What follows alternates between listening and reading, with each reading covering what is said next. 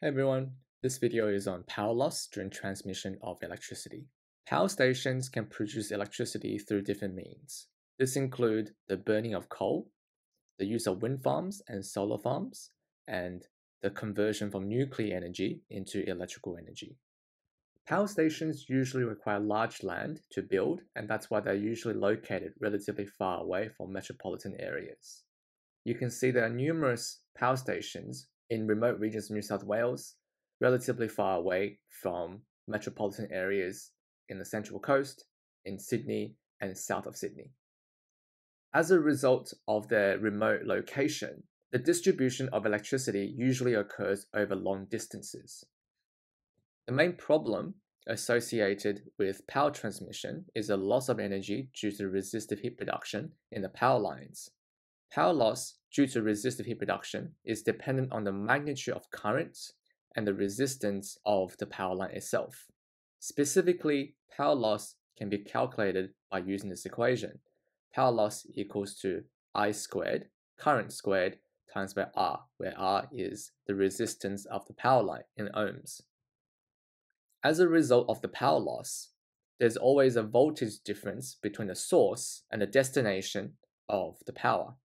In this case, this is the power between the power station, which produces the energy, and the substation, which receives the energy. This difference in voltage is often referred to as a voltage drop. When there's a larger voltage drop, there is a larger amount of energy lost during transmission.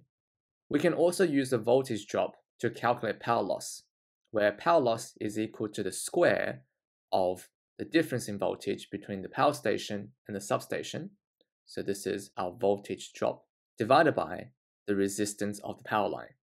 You can use either of the two equations depending on whether you know the current flowing through the power line or the voltage drop that's observed due to the power loss. By way of review, the electrical resistance R of a conductor is dependent on various factors. This includes the length of the conductor. Longer the conductor, the higher the resistance it has. It depends on the cross-sectional area of the conductor. Bigger the cross-section area, that is, thicker the wire, lower the resistance it has. The temperature. For metals, higher the temperature, higher the resistance. And also the conductivity or the intrinsic resistance of the material itself. Different materials, such as copper versus aluminium, although they can both conduct electricity, they have different degrees of electrical resistance.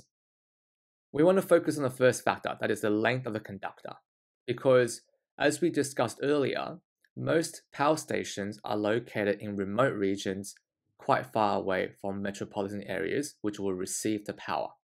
Long distance transmission of power is associated with a very long conductor length, which means the resistance of the transmission line is greatly increased due to the long distance it has to traverse. The inevitable power loss due to long distance transmission is where step-up transformers come into play. A step-up transformer increases the voltage in its secondary coils and decreases the currents that flow through them. By way of review, for an ideal transformer, the electrical power input in the primary coils equals to the power output in the secondary coils. So if we increase the voltage across the secondary coils by using a step-up transformer, the current that's flowing through the secondary coils, that is the output of the transformer, will be greatly reduced because the secondary current is inversely proportional to the secondary voltage. And by reducing the current, the amount of energy that's converted into unwanted heat is decreased during transmission because the power loss over the power line is given by I squared R, where I is the current flowing through the transmission line after it has gone through the step-up transformer. Therefore, step-up transformers reduce power loss by decreasing the magnitude of current through the transmission power line.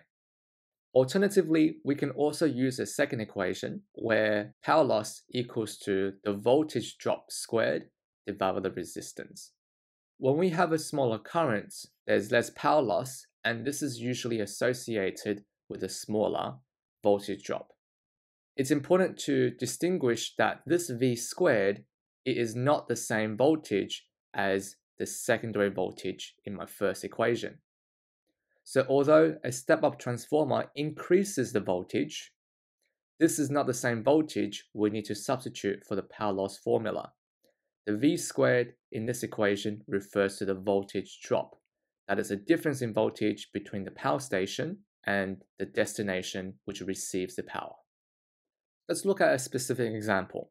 The power output of a power station, it has a voltage of 10 kilovolts, that is 10,000 volts. Before this electrical energy of 10,000 volts is transmitted, a step-up transformer is used to greatly increase the voltage from 10,000 volts to 500,000 volts.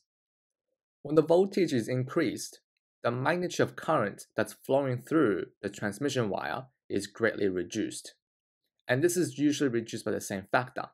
That is, if the voltage here is increased by 50 times, the current going through the wire will also decrease by approximately 50 times as well. Since the power loss going through the transmission line is proportional to the square of the current flowing through it, when the current is reduced, the amount of energy that's transformed into heat as the current is flowing through the high voltage transmission line is greatly reduced. After electricity is transmitted over long distance and finally reaches a substation that is much closer to the user of this energy, a step-down transformer is used to decrease the voltage. Since the distance between the substation and the final destination where the energy will be used is much shorter compared to the distance that needs to be traversed during the transmission stage, we no longer require high voltage, as the resistance of the wires are much smaller compared to before. At the substation, decreasing the voltage is also more economical, as the end users, such as our households, do not require the high voltage that was used from transmission. Right before the electrical energy is delivered to our households, another step-down transformer is usually used to further decrease the voltage to a safe value. In Australia, this is usually 240 volts.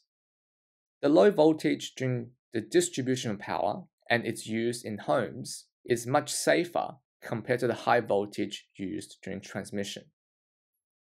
Both step-up and step-down transformers play an essential role in the transmission and distribution of electrical power. Step-down transformers are quite common in households, as they enable a further reduction in voltage from the power points that we see in our wall sockets. These step-down transformers are often embedded in appliances and devices. You can find them in devices such as the chargers for your laptops and phones, small appliances such as toasters, hair dryers, and lamps. Alternatively, some larger appliances in households actually use a step-up transformer because the 240 volts from the power sockets are actually not enough to power these appliances. Two main examples of appliances that utilize a step-up transformer include refrigerators and televisions. In summary, both step-up and step-down transformers are used in different stages of the whole power transmission and distribution process. A step-up transformer is always used to greatly increase the voltage output from the power station before it is transmitted over long distances, and this is to minimize the amount of power converted to heat.